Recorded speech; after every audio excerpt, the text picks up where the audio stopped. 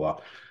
Okay, so just a reminder, this is lesson 4 on natural language programming.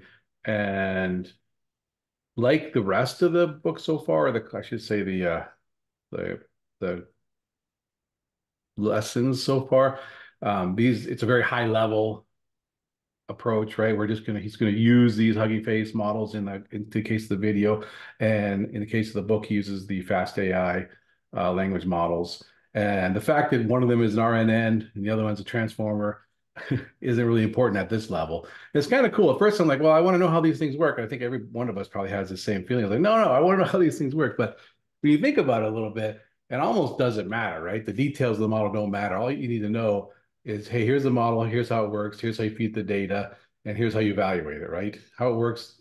Knowing how it works doesn't actually help you very much. Maybe help you a little bit to know that you're dealing with a transformer that has like a finite size context window or whatever, and might affect your data, whereas an RNN can work with longer context windows. But on the other hand, the RNN will forget long things anyway, so maybe it doesn't actually, maybe that's a bad division. But you know what I'm saying? There might some kind of technicalities like that might matter. But in the end, it all has to wash out in the mix, as it were. And then when you do the evaluation out of sample, right, you'll find out which one is a better model for whatever your data is at the time. So again, so Yeah, I just it's wanted to, in keeping with the what making learning whole or whatever that Jeremy Howard's all about, right? Just yeah, learning how to play the ball game. Where I think the first series, right, part one is really about that, learning how to play ball and right. not really getting buried in the details. And he makes the point that by the way, this is just to prelude this whole thing. So my approach to this is, since we already have a video, we already have a book. My approach, I'm just gonna hit some highlights of things that I thought were kind of interesting, and then you guys, of course, jump in like you have and just say, hey, here's something else I thought was important or interesting when he's going through the work. Oh, I should share my screen. I have some notes I can at least share here. I can remember how to do that. I've been using Teams so much, I've kind of forgot how to work this program. Here it is. This, I guess, is it, yeah. Okay, so you should see my notebook here. Go away with this thing. There we go. Can you see my notebook? Lesson Yep. 4? Yeah, okay. Yes. So this is basically what I was just saying. It's like, oh, the details of these models, we will come back to them. Chapter 12 goes into more details on how our RNNs work. And in part 2, I think toward the end, he'll actually talk about how this transformer architecture works and the famous attention is all you need paper and all that. That gets a big revolution in natural language programming. But to follow on what you were saying, one of the key things, just knowing what we know now from this chapter or this lesson, we have a lot of power.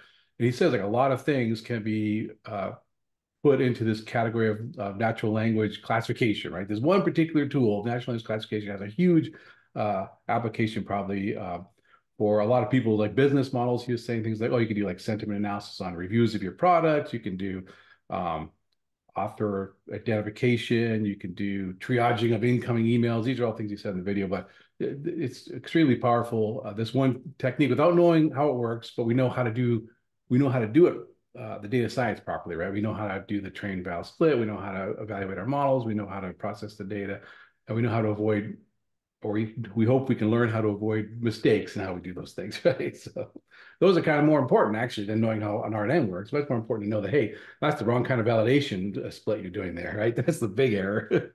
So Yeah. it's not Yeah. as much fun, I guess, but those are the things that are really important. So that's kind of the main takeaway I have for this whole thing, by the way. But going back into the details, so in the video lecture, he just goes over the Kaggle notebook, which, as you remember from last time, at the end, he said, hey, go off and do this Kaggle notebook. So probably you've already done the Kaggle notebook. You've watched him do the Kaggle notebook. So we've got to hit that pretty hard, I think. But it's just an example of doing natural language program using Hugging Face library. And just a reminder, he does this patent phrase to phrase matching thing. It's a competition on Kaggle, but the idea was that there's these anchors and there's targets, and then there's context that you're supposed to evaluate those in, and then there's a score from 0 to 1, being how much they agree with each other, how similar the anchor and the target are, right? Within the context. That sounds like a hard problem. Like, how am I going to solve that? But it turns out it was kind of cool. The trick is you just turn this into a classification problem by just shoving all those things together into a string, right? Here's the text, here's the anchor, here's the, the other text, and then it doesn't even matter this text one, text two, and anch one, whatever those could be other things too. It doesn't matter what they are. It seems like he said he did like ablation study to see what does that really matter. No, it doesn't matter, right? So that's kind of cool, right? So at first it seems like, wow, that's gonna be really hard. I gotta like make some complicated model that takes in like different pieces of text and somehow combines them together. But no, you just shove them together. It's pretty cool, I thought. Um, so that's basically the problem, right? That's being solved in that notebook. Let's see. In both the video and the notebook, he does this like aside that takes a large part of the video on the train valve test split, which I actually kind of just skimmed through because I've hammered down that road a long time, as probably you have as well. But what I did find interesting was this: he presented this link to this other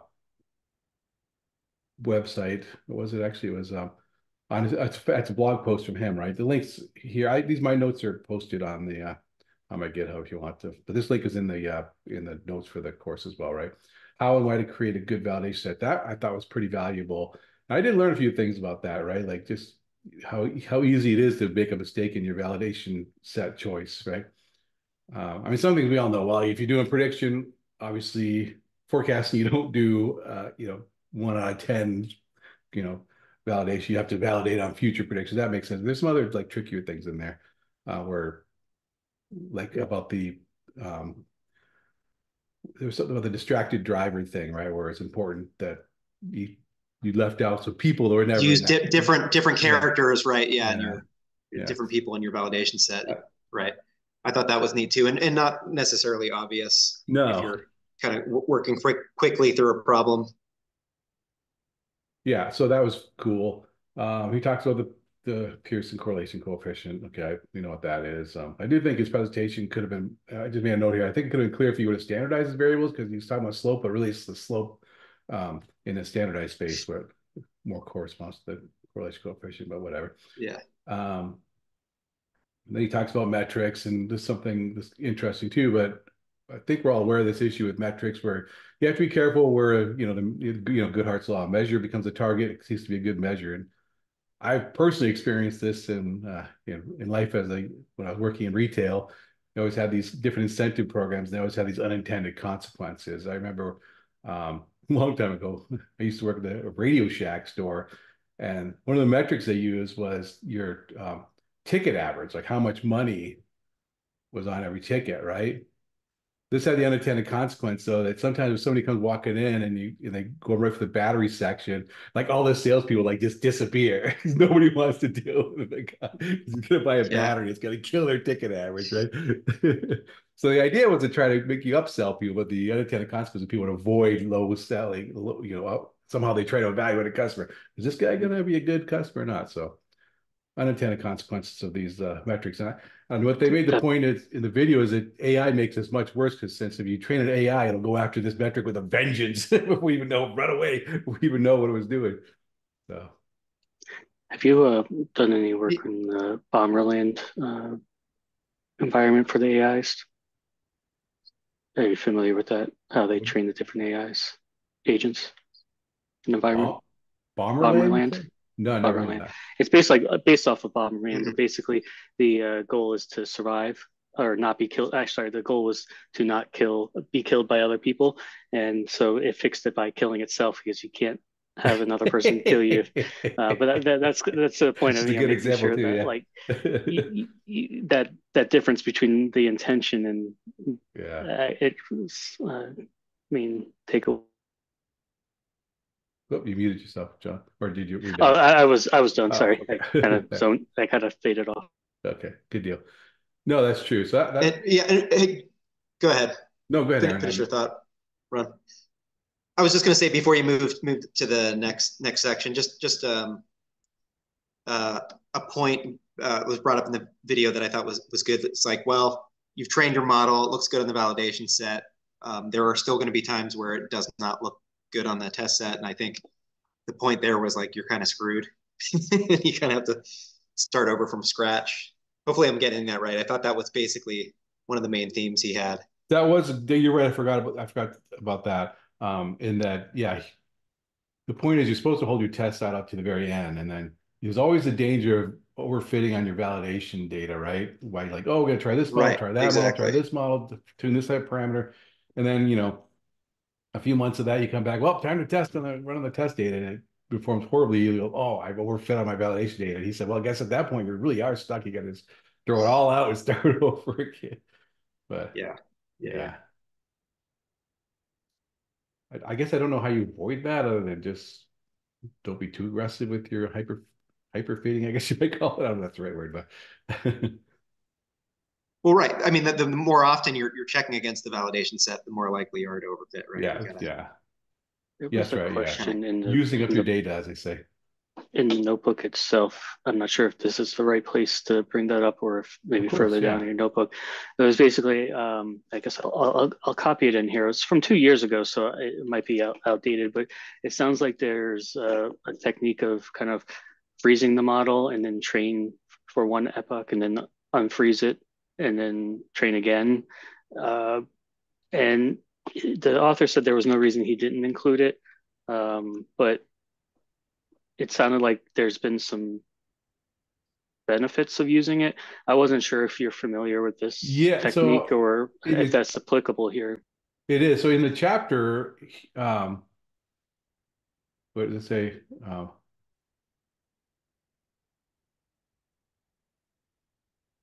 Right. So in the chapter, in the book chapter, when he's using the fast AI library, he does do that.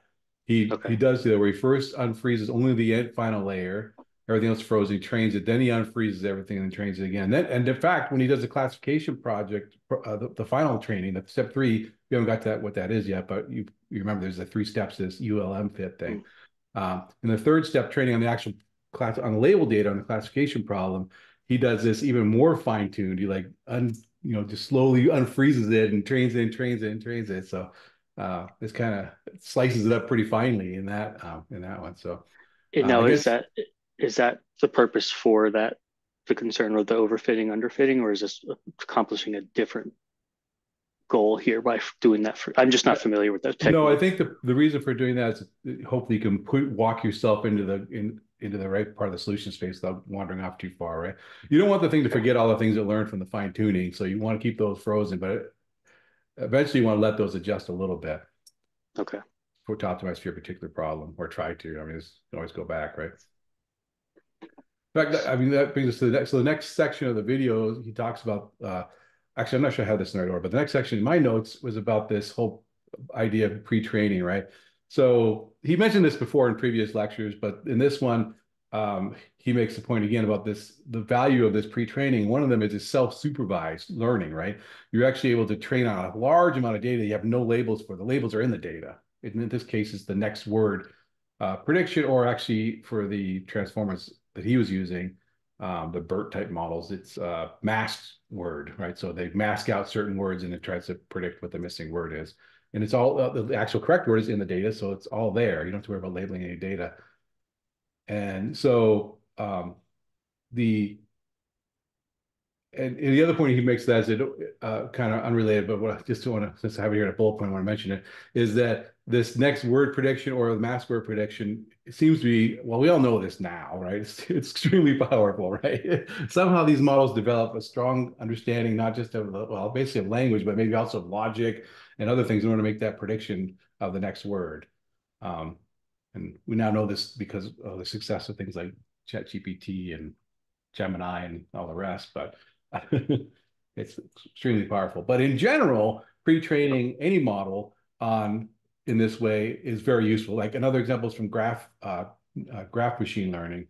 On graph machine learning, you may want to be doing like no prediction and predict. Like let's say you have a graph of like firms, and you think some firms are crooked in some way, and maybe their neighbors will tell you something about which firms are crooked or dishonest. You don't have that many labeled nodes on which firms are good and which firms are not, right? So, but you can do a pre-training of your graph on like link prediction. Instead of doing that, I'll do a link prediction, try to predict where the links are in the network. Right? So I'll leave a link out and say, hey, should there have been a link here or not? And that pre-training is on unlabeled self pre-training, as it were, can be very successful to get to warm the network up, as it were, then train on what limited data you have on labeled data. So that's the main approach of this pre-training thing. For Jeremy's ULM, I think it's not UML, but ULM fit. That's the approach he uses. And it's a three-step approach. That step one, train the language model on next word prediction or on mass word prediction on some large corpus like Wikipedia, for example. And then do it again, but this time on your particular data set you care about. In this case, it would be, well, in that book case, it'd be IMD movie reviews. In this case, it's it's the data for the patent data, right? But we're not doing it, we're not training it on classification. We're just letting it learn the structure of this new data, right? And then finally, step three, fine tune it on the labeled data. What labeled data you have by adding a class, taking up the final prediction, next word prediction head and sticking on a classification head instead, right? Or mask word prediction head, whatever you're using. And to back to your question, John, too, he does in the video. I just want to point out that he did talk about use the CNN as an example, right? So the earlier layers of the CNN had more were more about details, and the later layers of the CNN had more bigger structure, like eyes and whiskers or whatever for cats. And that's kind of the same kind of thing. So the last layer was classification of what kind of animal it was. That's the one you want to retrain on. Because they're going to be all initialized to random value, retrain on whatever it is your problem is. And the earlier layers, you really don't want to mess with them much. But after you've done that, you could go back and do another fine tuning, letting those earlier layers change. And it seems like you'd want to walk, if you're going to do it gradually, you probably want to start out at the end and work your way in, right? Because probably the very beginning layers are pretty universal, like a line or a dot or whatever. I think the same thing might be true for these language models as well, right? The earlier layers in the language model have more general concepts, and later layers are more task specific, right? So I don't know if that helps at all, but yeah, I prefaced it. Probably obviously I didn't get a chance to watch the video this week, so thank you for letting me know that's in there. So I'll look for it. It's in there. So when you do this fit, you're in a real project. You're gonna do it just like you did here, right? This actually really is a real project, right? This is kind of cool, right? This is a competition, but it's very close to something you might want to do. And so the first step is already done for you. You look for pre-trained models that are already done. And Hugging Face Model Library has a ton of these pre-trained models that are, some of them might be more specific to, as he says in the video, to what you're trying to do. So you want to use those, but here you use the very general Distilbert V3 or whatever it was model that's been trained on a large corpus and just on masked word prediction. Yeah, and I know the video is a couple years old now. Jeremy was talking about trying to incorporate Hugging Face into the FastAI library. I didn't go through the extra step to see if it actually is already there or not. I did. I don't see it. As far as I can tell, what all the FastAI stuff still does is the RNN model. It looks like there's a chapter in the FastAI library about using Hugging Face, but it's not like they incorporated it with a nice little layer. So you're still using Hugging Face and like transforming back and forth between their two representations. As far as I could tell, I didn't go into it too deeply, though. I may be wrong about that. But is there like a general guideline, or is it kind of similar with overall model outputs of how much using a transformer, how much loss in accuracy is okay, like, or is that a separate conversation on that, like to know if like you can use the transformer versus an alternative one? Well, I mean, my approach would be to use like a small model transformer, and then see what my you're gonna use your metric right at the end to see whatever your metric is to see how. And again, this comes down to metric design, but assuming you've got a metric that fits whatever problem you're trying to do, accuracy of the sentiment analysis, for example, you use say, hey, is that accurate enough for what I need? If it's not, do I use a bigger model of this type? Do I switch to a different model? You have to try. It's like any of these things. You have to try several different models. But nevertheless, if you go to the library, you'll see like some models are extremely popular. I'd probably start with those. Yeah, that makes sense. Sorry, I guess I didn't word that correctly. How much accuracy loss between a transformer versus if you do have the capability of working with not like training your own model, I should say. Like, is there an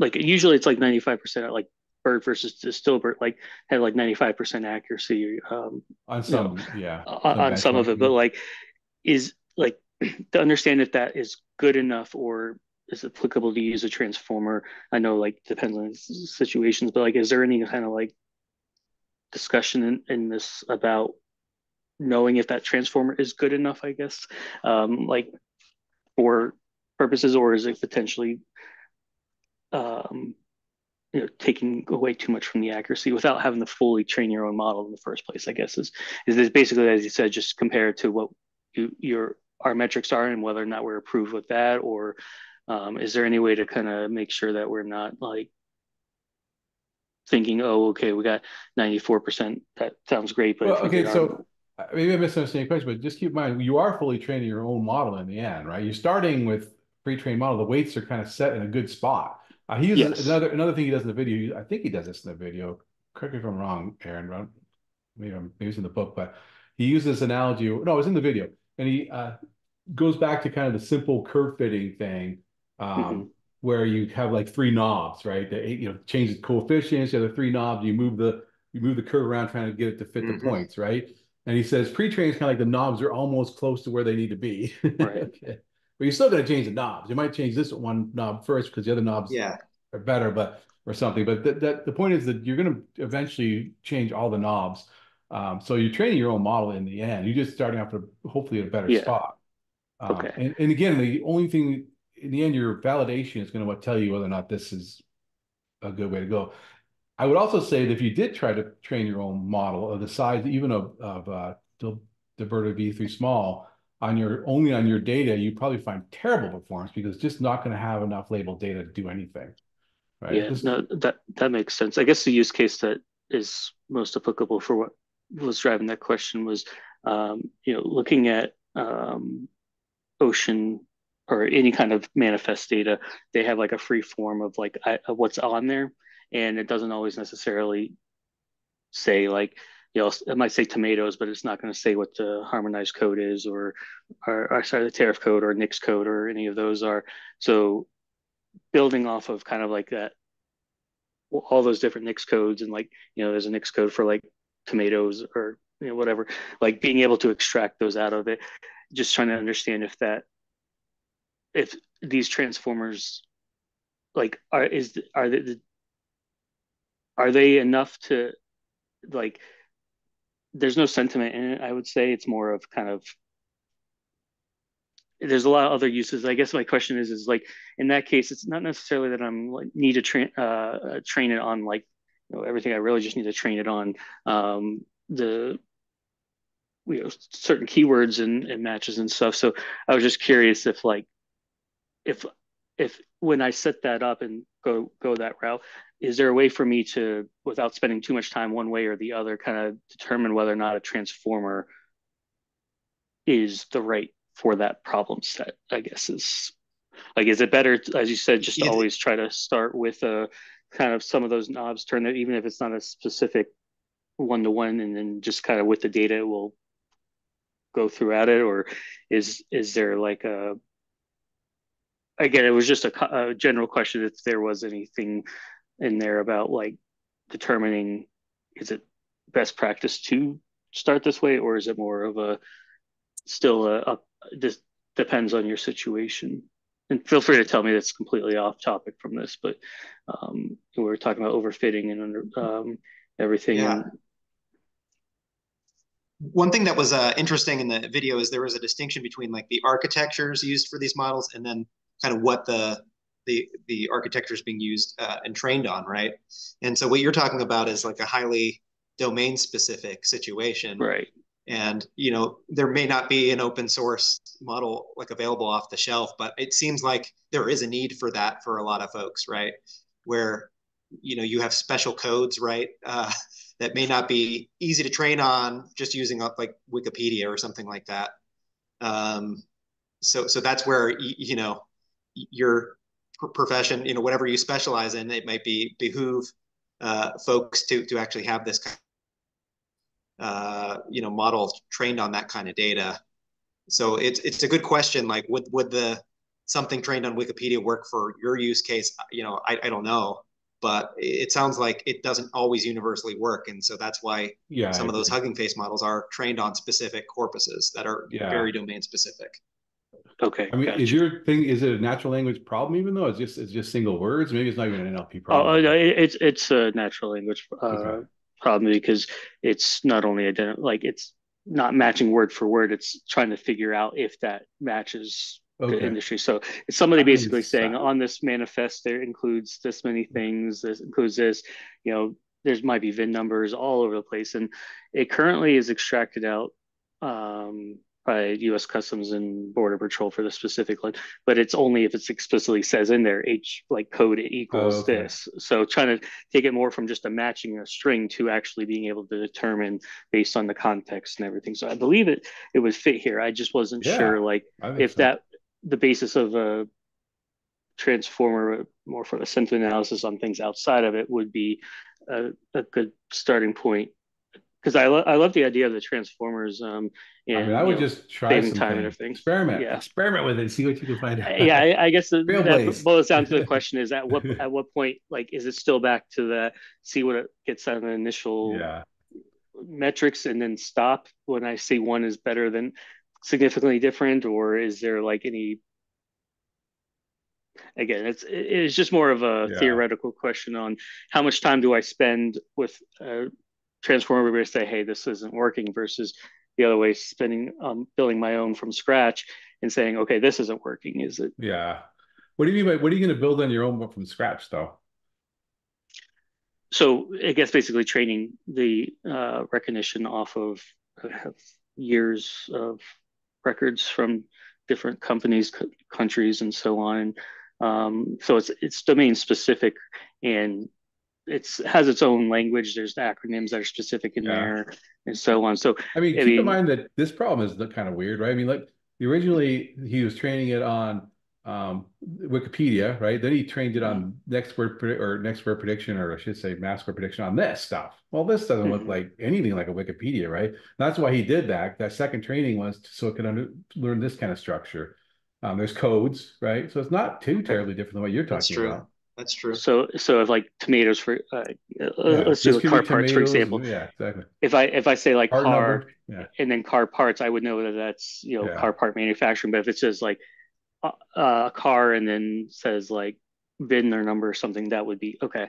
So this still could sort of be a okay. So that's actually a perfect use case for this then because I yeah, can pretty much tell it, hey, you learn what this stuff mostly is, but here's domain yeah. specific So it matches. learns Okay. from Wikipedia or whatever, from the whatever they're pre-training these things on now. It learns language structure. You say it's a natural language problem, so it learns the language structure from that. But then it learns your specific domain during the next phase, step two of the ULM fit, right? And then finally, the step three is when you actually do the problem you're trying to actually do, right? So it's a Okay. three-step process. Thanks. Yeah. It's been a while since I've been in NLP and I've kind of stayed away from the Gen AI information and everything. So just kind of, Yeah. it was came down and I was like, I want to make sure this isn't a buzzword request from a stakeholder, more of actual, possibility to do something like this. And this seemed Yeah, very relevant to. I think so. Okay, so back to the video, he at the next part he talks about these steps you have to take to make a language model work. And first I'll just preface it by saying all these things are done automatically by the libraries, which is kind of nice, but it's probably useful to understand what's happening uh, in the library. So the first thing, also because there's choices to make here, right? Although maybe there isn't choices because I was just thinking the Hugging Face, whatever model you're using, you have to use their tokenizer and numericalizer and everything else. So you can't make any choices. But I guess it's useful to know there are different kinds, right? So there's first thing you have to do is take your text and break it up into tokens. And tokens are just representations of in a finite vocabulary, right? Of each piece of the text, right? So, and that can be done by words based on spaces, which is actually seems obvious, but pretty uncommon actually, because it's not as powerful, especially when you have other languages or like you said, non-language sequences like music or even code numbers and things like this. Maybe spaces aren't that great. So instead, they use subword tokens is the most common way to break these things up. And there's various subword tokenizers out there. And he discusses in the video, and I don't think it's worth going into too much detail because it's involving fields of exactly what's the best subword tokenizer for a given problem, right? And finally, there's character base, which is fun too, and that's where you break up by character. Every character is a token, so you've got how many tokens do you have? I don't know what is 100, depending on what language you're using, right? Could be whether you use uppercase, lowercase, as small as 27 tokens is right, including spaces, or it could be, if you have special symbols, could be many tokens, but still be a lot less tokens than you would for the subword or word-based token. So it's kind of fun model to play with. In fact, this, if you're interested in that, there's Andre Karpathy, one of the OpenAI guys, or used to be, I'll put it in here, but in the chat, has this great little notebook he did called Unreasonable Effectiveness of RNNs. This is before transformers were popular, where he trains a recurrent neural network on next letter prediction, not next word prediction, next letter prediction, on Shakespeare, just to see what would happen. It's kind of fun. It does produce some things that kind of look like Shakespeare, but yeah, it's not that great. But it's still surprising. It's surprising that it actually makes words and sentences, and they sort of almost make sense. But it's fun little project. Any event, after you've tokenized it, now you have a finite set of finite vocabulary, right? So whatever the unique set of tokens are from your tokenization, that's your vocabulary, and you assign each one of them a number. Because in the end, the network needs numbers. It doesn't work on letters, so it needs numbers. So now whatever your input text was has now become a list of numbers, or a vector, right? A tensor of numbers, because it's been numericalized. And then the next step is you need some kind of loader, and this is all done at a high level in the video. But in the end, what that will do, the language model loader will load your data. It will actually do the tokenization, numericalization, shuffle it, generate the targets, the next token or the mass tokens, and all the rest of that, including the train test split, perhaps, right? Depending on which model which library you're using. And then you got to choose your model. Again, this could be a transfer, it could be an RNN, but for now it's just some differentiable, right? In the end, it's just some differentiable model that you can compute a loss for and do gradient descent on. That's what it is, right? And in this case, it has to be able to handle arbitrary list of numbers, but that's, there's a lot of models that can do that. And that's basically the steps, right, that you have to take, and that's the steps he goes through in the notebook, and that's what I got out of that. And what the actual calls are and what code you use depends on whether you're using the FastAI library, you're doing something with some other library with PyTorch directly, you're doing with Hugging Face, whatever it is, how you actually do this is going to depend on that. Let's see. One other note I just wanted to make is for this particular problem. He calls it a classification problem, but it's really a regression problem because he's actually predicting this 0 to 1 label. And it's kind of funny how he does it too, because he just does a linear regression, right? So he ends up with things bigger than 1 and smaller than 0. He mentioned at the end that at some point, he was going to teach us about the sigmoid function to solve the problem. Yeah, I was going to say, yeah, that's not the way I would have gone about it. But that was kind of funny. But it actually was a question at the end where somebody asked, like, about this, like, hey, wait a minute, why is it giving you all these real numbers instead of classifications? 0. It's affected 4 different labels, right? But he put number labels equal to 1, which it turns out you have to dig into the code to find this out. But with the Hugging Face library for these auto model for sequence classification, if you use number labels equal to 1, you get regression using mean squared error loss, not classification using cross entropy. So it's just like one of those many things in these libraries. Like you just have to sometimes dig into the code to figure out what's going on, or even you wouldn't even know that was an option, right? Like that was even a possibility you could do. But number labels equal 1 really means regression, which almost means number labels equals infinity, but in some sense. Yeah, that's odd naming convention there. Yeah, but actually, I think I also saw on the forums too, because people are like, hey, I thought I only had one label because it's I'm just labeling it true or false or something like that. You think that's a one label. It's either there or it's not, but that's actually a 2 label problem. You put one label, you get weird results with doing that. So I guess the key takeaway from all that is that you can get really good results using these pre-trained models. I mean, you're able to go through that notebook pretty quickly and get state-of-the-art at that time results on this pattern matching problem, right?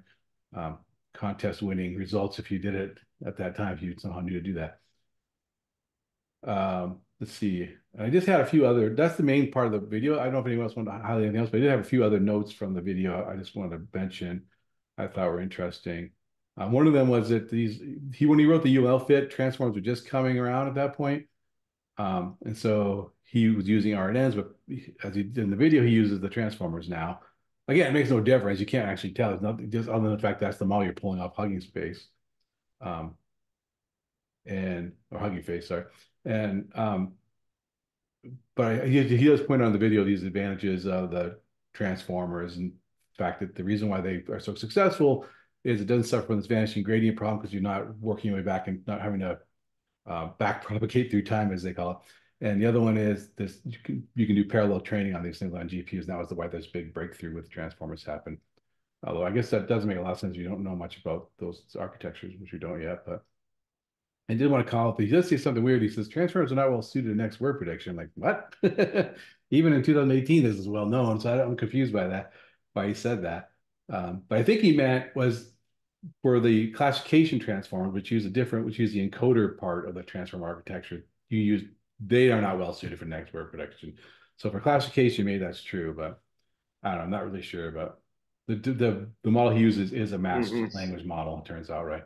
And if you look on Hugging Face library, there's like this section in Hugging Face where you can ask for, hey, I want to do this task, text task classification. You click on that. They're almost always these encoder-based BERT type models, which are trained on masked words. But I just thought there was a weird thing. You sound like, what? Why would you say that? Yeah, sounds like he misspoke there. Yeah.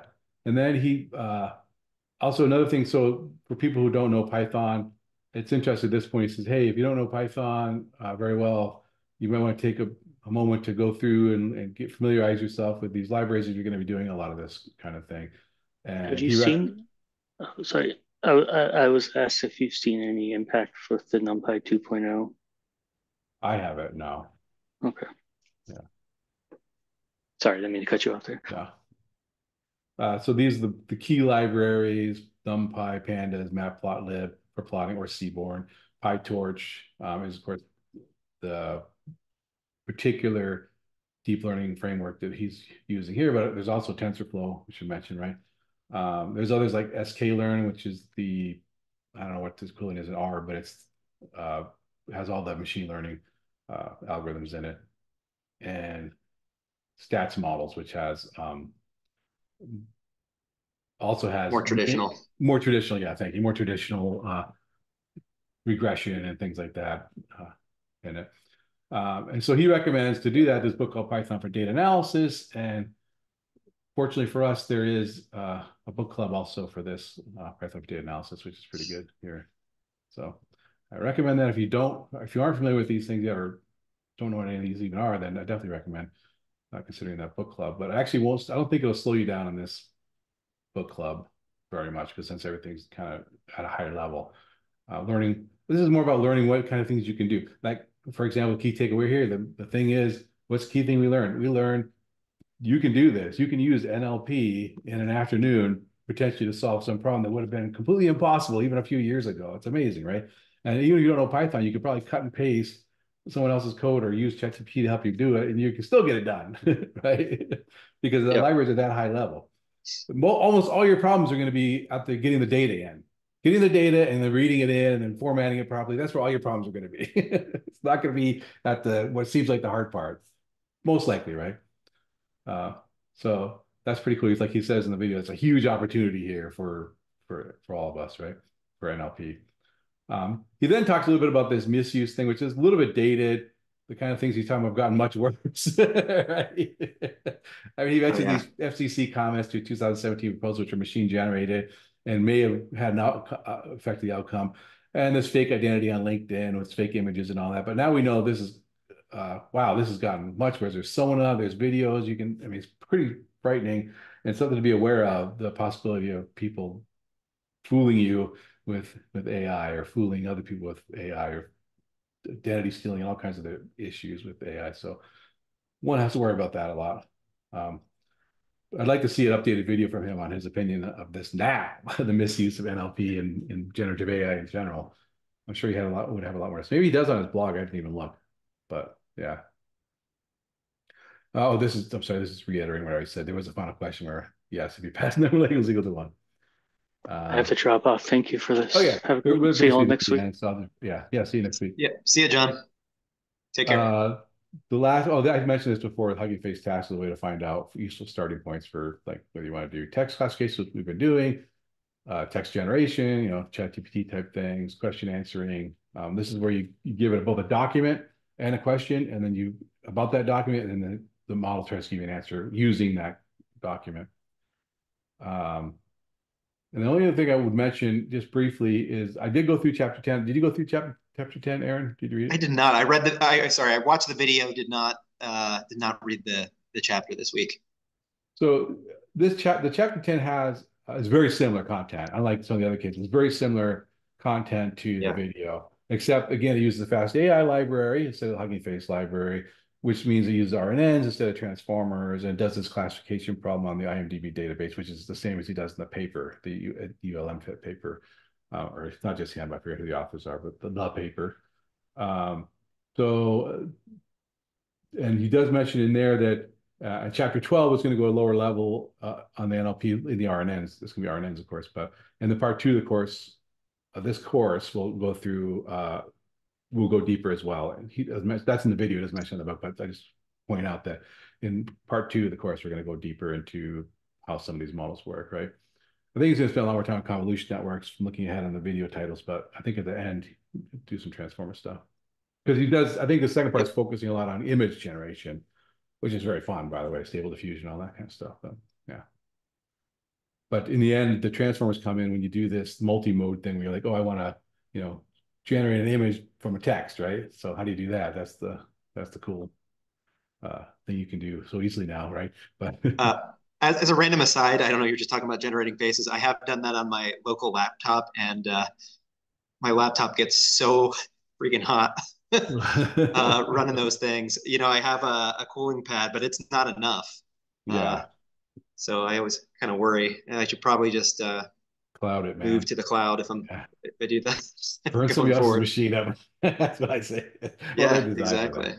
I mean, I did the same thing my desktop too. Like it shut down on me one time training a language model, but no, Yeah, it was a graph neural network problem I was training, and it was training for like an hour, and then it just like shut off. The fan was going like yeah, gangbusters. I'm done. sure. Yeah, Yeah, you can completely toast your PC if you're I don't need to tell me not that. careful. Yeah. Oh, one other thing I wanted to did you guys, well, he didn't read the chapter, doesn't really matter, but I did notice in the chapter he talks about embedding vectors. So what happens to these numerical, right? So the number for each subword token is actually a category, right? It's what category, it's a categorization problem, right? Um, and when it goes to the end, Hmm. outputs a number, 77 is the next word, right? Or actually outputs a set of probabilities for what the next word is, right? So it's a classification problem on what the next word is, or the mask word, as it were, right? So how that's handled interior to the model is through this idea of embedding vectors. So it embeds these numbers into a higher dimensional space and some n-dimensional space. And he talks a little bit about this in the chapter. I just wanted to point out that he doesn't talk about it in the video at all. And I don't know if he will ever talk about it, but it's only talked about briefly because it's really covered in chapter 9 of the book on tabular data. So I just want to point out, if that's something that's interesting to you, you have to go back to chapter 9 to learn about these embedding layers. Maybe it'll come up later in the course. I don't know, but Yeah, and those n-dimensional embeddings, I mean, that's a simplification, right, of the initial uh, numbers, right? Or do I have that backwards? it's actually backwards. So you take every number and now you're going to embed in this n-dimensional space. So now every word now lives in this, let's say 128 dimensional space, and words that are close together presumably have similar meaning, right, in the embedding space. So it learns this embedding. It learns the embedding while it's doing the next language, next word prediction, right? And so the whole point of the transformer is to take this embedding and transform it layer by layer and layer to add more and more meaning to what's in the embedding based Yeah. on other words. So the very first layer is just about the word, right? I don't know if you heard of this, like king, was it king plus woman equals queen or something like that. There's this famous thing where you take the embedding vector for king and the embedding vector for woman and add them together, literally mathematically add them together, you get something close to the embedding vector for queen. That's the kind of things that it learns. And the very first layer, and the embedding layer. Yeah. And so the embedding layer already has meaning, but it doesn't have any meaning about other words. It doesn't know anything about any other words in your sentence. And then the transformer now connects, or the RNN connects in each layer, learns more and more and more about the word in context. Until at the end, you have one final vector, which is going to predict what that most likely next word would have been, or masked word, as the case may be. It's pretty cool. Yep. Yeah. But these embedding layers can be right. used for in other cases too. Like in chapter 9, he talks about using them when you have a categorical variable. Let's say, I don't know, could I just have 4 categories or whatever, right? You can embed that into a 20-dimensional vector space, and then it can learn much better. It can learn a meaningful embedding for the categories that it can then use to make your predictions, whatever your problem happens to be. Kind of a cool little aside there, but I just want to point that because anyone was reading the chapter and they're like, "Hey, what the heck are you talking about? That's chapter 9."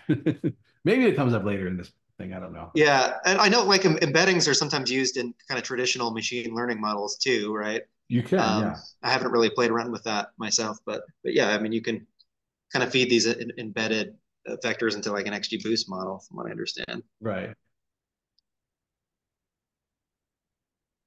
Exactly right. We did that with some neural networks. With some graph networks I was working with, where I would use the graph neural network to train an embedding for the node. So the node embeddings now not only contain information what the node has, but has information about its neighborhood, what kind of structure it's in. Then I just take those embeddings and fit them into XGBoost to make my final classification prediction. It works surprisingly well.